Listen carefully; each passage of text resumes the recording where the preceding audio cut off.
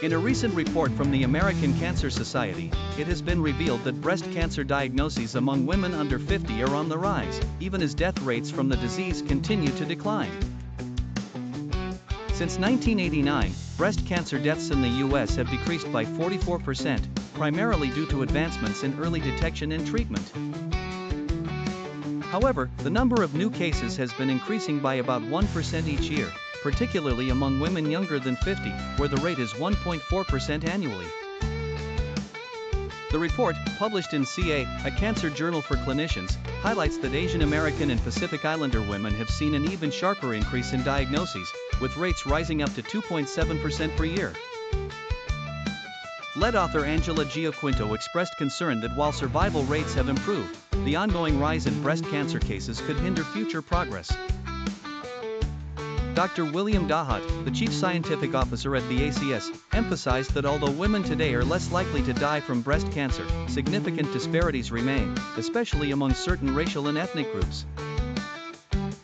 Breast cancer is now the second most common cancer among women, just behind skin cancer, and this year, about 310,720 women will be diagnosed with invasive breast cancer, with around 42,250 expected to die from the disease. The increase in breast cancer cases among younger women is complex and still under investigation. Experts suggest that rising obesity rates and delayed childbirth may contribute to the trend, as both factors can elevate estrogen levels, a key driver of certain breast cancers. Environmental toxins found in everyday products could also play a role, as they may disrupt hormonal balance.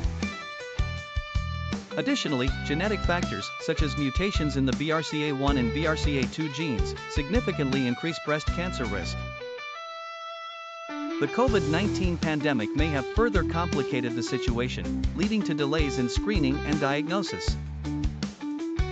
To combat rising breast cancer rates, women are encouraged to discuss screening options with their doctors, as early detection is crucial for improving survival rates. The U.S. Preventive Services Task Force now recommends that women start getting screened at age 40. It's also important for women to be aware of their family history and personal risk factors, as well as to maintain a healthy lifestyle. This includes moderating alcohol consumption, keeping a healthy weight, and staying active, since about 30% of breast cancer cases can be linked to lifestyle choices.